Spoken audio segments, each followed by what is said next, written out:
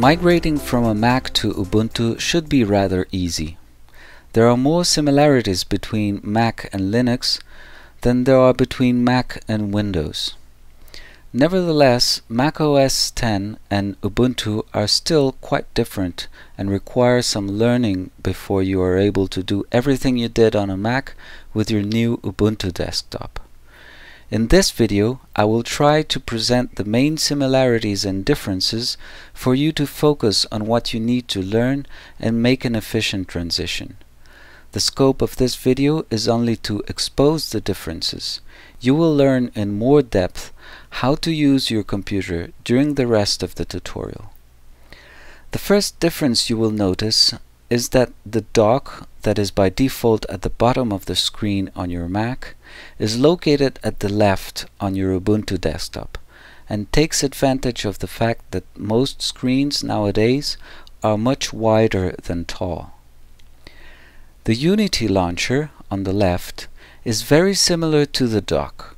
You have a set of applications that you can launch with one click, and all open applications will have an icon there with a white arrow to show that they are active.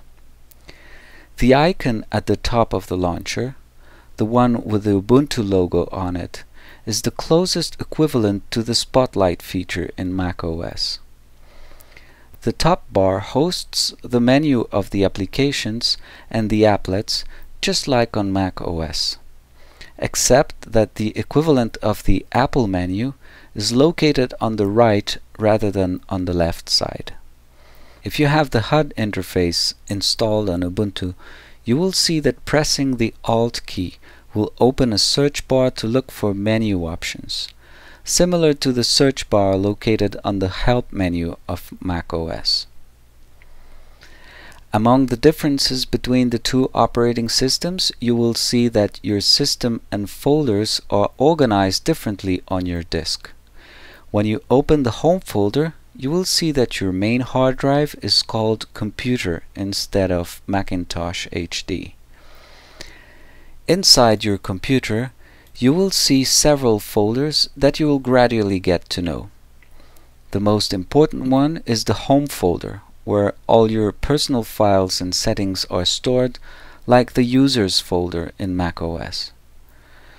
Another important difference that is worth mentioning is the way to install software on GNU Linux. On Macs, you will often download an installer, mount it, and run it in order to install applications. Although it's possible to install applications downloaded from the internet on Linux too, at the beginning you will be using the Software Center. It works exactly like the App Store on Mac or iOS. We will talk about installing new applications during the tutorials. Last but not least, the Alt-Command-Escape shortcut to launch and force quit applications does not exist on Ubuntu. Usually, a pop-up will launch automatically when an application does not respond. If this does not happen, the easiest way to quit unresponsive applications is to press Ctrl F2, type xkill, and click on the window you wish to force quit. Alternatively, you will have something similar to the activity monitor called System Monitor.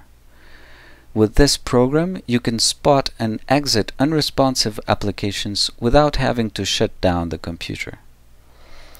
In the rest of this tutorial, I will also talk about equivalences and differences between operating systems, but most of the time I'll be talking about how Ubuntu works. I hope this was helpful to better understand your new environment, and please write a comment if there are things you would like me to add to this video.